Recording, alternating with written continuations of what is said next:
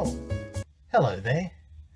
You know, the famous American author Flannery O'Connor once said, "Where you come from is gone, where you're going to never was there, and where you are is no good unless you can get away from it." Those are words that probably would have rung very true with today's subject. His life and O'Connor's life being inextricably bound together by a strange avenue of fate. This is the Righteous Bojambo, and it's time to talk about blind Willie McTell.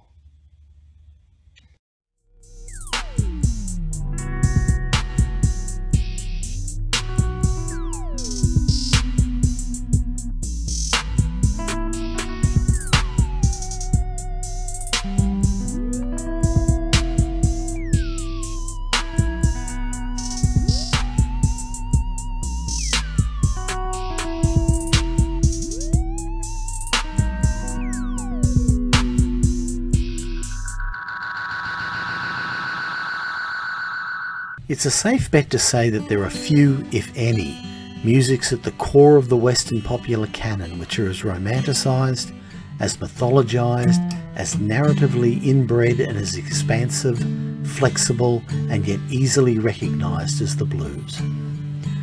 As we've touched on in earlier editions, the blues as we knew it first emerged as a song form at the start of the 20th century, under the patronage of W.C. Handy, and remained either the semi-literate country cousin of jazz or the slightly odious novelty for white hipsters of the day up until 1921, when Mamie Smith took the form above ground with Crazy Blues, and all hell in the best possible way broke loose. Our looks at the essential selections of the 1920s and 30s introduced us to some of the key artists in the early blues, and in both editions there was one name which stood at the forefront of ancient and fundamental bluesmen, the man whom, in my opinion, is the greatest of the acoustic generation, blind Willie McTell. Born in 1898 in Thompson, Georgia, near Augusta, as William McTell, or so they say, very little about McTell's early life is established. Willie was born blind to a 14-year-old mother and a father who was gone free as the Georgia breeze. His mother relocated to Statesboro when Willie was 9. It was there that fate, in its usual guise as cultural, social and economic factors, touched first upon Willie's life. After the Civil War and into the Reconstruction, the rural black experience was one of poverty, isolation and cultural depredation. Black culture was illustrated and propagandised through the lens of the minstrel show, which were music and comedic cavalcades displaying life in the sunny South, where the only roles available for black folk were as indolent, raised-toting darkies or as fast-talking zip coons, lazy, godless and dishonourable in intent. By the time Willie was born, black people had pretty much abandoned minstrelsy, at the cost of leaving behind them as a relic of shame, one of the most important artefacts connecting them with their African heritage, but also used to mock them in the minstrel shows, the banjo. Fortunately, and perhaps as a response to this, three profoundly influential figures were just moving in to refocus black musical identity. As we mentioned before, W.C. Handy in Memphis was first codifying the musical structure of the blues. Down in New Orleans, the ghostly Buddy Bolden first wove his magic. And in Chicago, one of the, in my opinion, bare handful of genuine geniuses of American popular music, Scott Joplin, was at first formulating ragtime but also reaching to write serious African-American folk operas. But these were all galaxies away from the Carolinas, Georgia, East Texas and the Mississippi Delta, where the black folk tradition lived on the strongest and was most in need of continuation. In the case of Georgia, it was good old American capitalism that came to the rescue. At the end of the Civil War, as Sherman marched through Georgia, his troops destroyed most of northern Georgia's railway infrastructure, and by most I mean all. After the Reconstruction, the northern carpetbaggers swarmed over the Old South looking for opportunities, Spurred on by the Panic of 1893, the king of the carpetbaggers, J.P. Morgan, started sweeping up and extending railroad licenses, which hastened communications through the region. As the rural routes began to expand, the US Postal Service followed, increasing northern Georgia postal routes 1,000-fold between 1894 and 1904. And where there were railroads and where there was post, there followed one of the great ubiquities of American life, the Sears Roebuck catalogue. And it was through the catalogue that rural African Americans had access to inexpensive stringed instruments, especially the guitar, which may have been denied to them by white storekeepers. So thus was the banjo replaced in the communal tradition of teaching songs and the playing of them amongst the group perpetuated. And it was via one of these guitars which Willie obtained, either through begging or purloining, that he was able to apply himself to the street music and rags which he was exposed to in more populous, prosperous Statesboro. By the end of World War I, Willie was established as a street entertainer in Statesboro, but his beloved mother passed away. A neighbour, taking pity on blind Willie, paid for him to be sent to a school for the blind in Macon, where he proved to be a ready study, and he later attended schools for the blind in Michigan and New York. But in 1924, another of those collusions of circumstance again intruded on Willie's life. The boll weevils swept across the agricultural South, and smaller rural towns like Thompson and particularly Statesboro suffered harshly. Willie, like so many others swept off the land, headed for the city. In this case, a town he felt held the key to his fortune and he called home for the rest of his life: Atlanta. Unfortunately for Willie, Atlanta wasn't the promised land, a city thoroughly controlled by the Ku Klux Klan, where black folks were forced to live in a 10-square block ghetto fronted by Decatur Street. The only silver lining in this was that the ghetto was a hub for the southern black musical community, amongst whom Willie was quick to rise to preeminence by singing on the streets, at rent parties, at the all-black shows at the 81 Theatre, and in church, at the famous Mount Zion Baptist Church, where Willie would from time to time in later years do some preaching. As we previously discussed, Blind Blake was the boss of ragtime guitar, and it was interest in his records which had the labels setting up offices all across the Carolinas and Georgia looking for another dose of lightning to bottle. By 1927, their Victrolas ensconced in parlours across the South, the Victor Company decided that Blind Willie was the peculiar lightning that they wanted to bottle. From his first session in October 1927, Willie would lay down sides that came to define the Piedmont blues: rags, spirituals, dance numbers, political folk songs, primitive complaining songs, and heavy, deep Southern style blues. He did this while developing a language within his songs, an argot built up from post-Reconstruction black slang, hipster jive from the Atlanta ghetto, sound bites from firebrand pulpiteers, Southern grotesque, and an elevated expression of the existentialist condition that constituted the blues.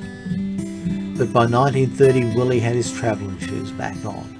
The Depression, another combination of factors beyond Willie's making, forced a lot of the labels to shut down their local offices. So Willie left to ramble and recorded for whoever and whenever he could. He recorded in Atlanta, New York and Chicago under 9 different names for 10 different labels. But by 1936, Willie had pretty much fallen out of fashion as a recording artist and was not to return to a proper studio for 13 years. Black audiences were gravitating away from rural sounds to the modern urban sounds of dance bands, and Willie was reduced to hustling for quarters on the Atlanta streets or in the parking lot of the Pig and Whistle Grill, to making a pilgrimage to Statesboro for the tobacco options in the hope of making enough money to last the season. Through the good years and the bad, Willie recorded around 120 sides. His key recordings leave a legacy as rich as anyone's in the pre-war blues. Not just as great songs, but as great performances, like 1927's Mama Tain't Long for Day, with Willie playing the slide in the Deep South style, which would have been rarely heard up north at that point, or 1928's Jumpin' Statesboro Blues, with Willie pleading, cajoling, negotiating his woman back, with its spectacular sixth verse, a masterwork of blues both in metaphor and performance. There was 1929's Contract Dodger, Come Over to My House, where Willie shows off his mastery of ragtime guitar.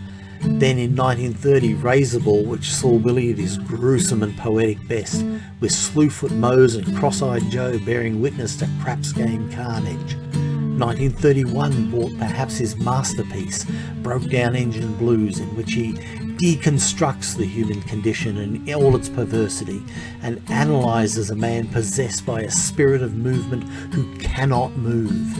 1931 also saw him under the name of Georgia Bill cut Georgia Rag, and another masterwork in the scarifying Scary Day Blues, in which Willie finds himself trapped in the third of those Flannery O'Connor purgatories. 1933 he cut the B&O Blues. Willie turns the table on his hot mama at last. He misses the child, but he can't use her no more. He's got Fair Brown walking the floor in Charm City, don't you know, accompanied by the mysterious and long unissued You Was Born to Die. After his unsuccessful session in New York for Fecalion, Willie spent a few years away from recording, but reappeared on Decca in Chicago in 1936. Your Time to Worry sees Willie incandescent with apocalyptic fervour and bloodlust, and cerise with cynicism on its B-side, Willie's Hillbilly Blues. In 1940 he took the derisory sum of $10 to record in a hotel room for John Lomax, a group of recordings that ended up in the Library of Congress, and it wasn't until 1949, when no less than Ahmet Ertegun sought out Willie to recut some of his classics for Atlantic, that he went back into the studio to cut 15 sides, 2 of which were issued, Kill It Kid and Broke Down Engine, as Barrel House Sammy.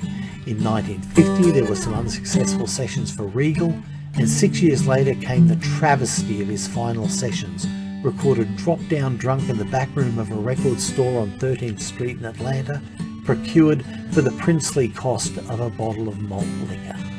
Like it seems a great bluesman should, Willie died a sad and lonesome death. He was hell-bound and down by the end of 1958. Drunk, confused and weary, he suffered a stroke that cost him the power of speech. His caregiver Helen died shortly after, and Willie, lost and alone, lit out for Thompson to die with his kin. He got a little better, he got his speech back, but it was there that he suffered a second calamitous stroke, and he died in the hospital in Milledgeville, coincidentally the hometown of your humble narrator's favourite author, Flannery O'Connor. They took him back to Thompson to bury him, where a stupid stonemason mistakenly carved a tombstone with the name of Willie's father on it, a man he barely ever knew. His possessions, all his guitars and suits, were stored in a shack in Thompson. A few weeks later, waiting for his wife, it's complicated, to come and collect them, the shack burned down. So apart from a handful of shellac records, almost every earthly trace of blind Willie McTell, including his very name, was gone to ash and dust in less than a month. Since Willie's reconstitution in the late 1960s and early 70s at the hands of Taj Mahal, Ry Cooder and the Allman Brothers, and his ongoing championeering, is championeering a word? By Bob Dylan and Jack White thereafter, it seems to be a particular and persistent argument about Willie's place in the firmament of 1930s blues singers, especially vis-a-vis Robert Johnson. Of course, Willie lacks a little in the charisma state, living to the relatively ripe old blues age of 61, and despite this, inconveniently dying just before the folk boom that would rediscover and superannuate so many of his contemporaries. Another reason McTell seemingly lags behind Johnson in celebrity is that there's been no Grammy Award-winning repackaging of his complete works, due in part to the fact that his recorded output is so scattergun, whereas Johnson's would probably fit on a CD. Lots of people credit Robert Johnson with being the first writer to bring a genuine psychological narrative form by introducing archetypal psychological themes to the blues, but Willie McTell played the game on a far more intensely internal level, in some kind of twisted psychic funfair, carving bizarre new parables for new and bizarre times. He was a manic Kafka to Johnson's brooding Dostoevsky. Johnson sounded positively biblical and ancient, but McTell was always as relentlessly modern as the troubled world he sang about. For example, in Broke Down Engine Blues, he sang the song of a man being pushed to a precipice, confronting disaster, but he doesn't have a place to go. It's the song of a man who doesn't believe in God, but calls out for him anyway, just for the comfort in the sound of the word, approving of the sacred syllables by flame. It's a man blaming ancient devils in a modern world which are consuming him. The world is ending, floodwaters are rising, his woman's gone, he can't even put a pistol to his head. Poor Willie. Of course, a man like Blind Willie foresaw no legacy. He had no notion of being a catalogue artist. He wasn't superannuated and had no monetised fan base. He appears in no high concept long form video. He's not even Blind Willie McTell 7 days a week. He's Blind Sammy here, Hotshot Bill there, Pig and Whistle Red the next day. He's even buried in a grave marked Eddie McTeer. He sings as a man deep in the policy game, cold in hand, consumed there by here and now, finding that hell is full of fortune tellers and recidivist Democrats, and heaven is full of blank checks and statues. Willie stared into the madness and he wrote fantastical blues about it. Willie was a prophet of his days. He was a man who couldn't be shackled by his blindness or his circumstances. It is convenient to quote Bob Dylan when he said nobody could sing the blues like Blind Willie McTell. And he didn't mean Willie was the heavyweight champ. He was just a real gone cat who couldn't see the world, so he naturally looked at it askance. And old Bob, well, it ain't often he's wrong, but he's right this time. There was only one ever Blind Willie McTell. Guten Morgen, meine Freunde. I hope you found today's presentation to be interesting and that it piqued your curiosity. I strongly recommend you check out the playlist for this week's offering because it will prove enlightening in terms of the story we've just told. Until the next time we gather together in good fellowship, or until the nasty YouTube police shut the channel down, just remember, you can't know where it's at until you know where you've been.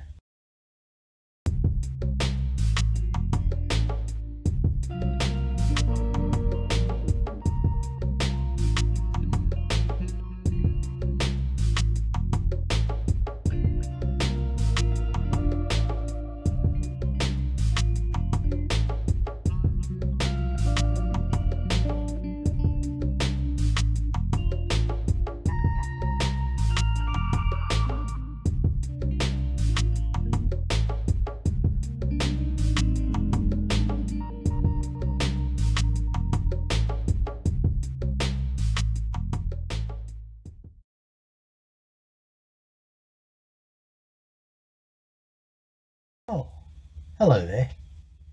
Oh, no, you adjusted. I can act anytime.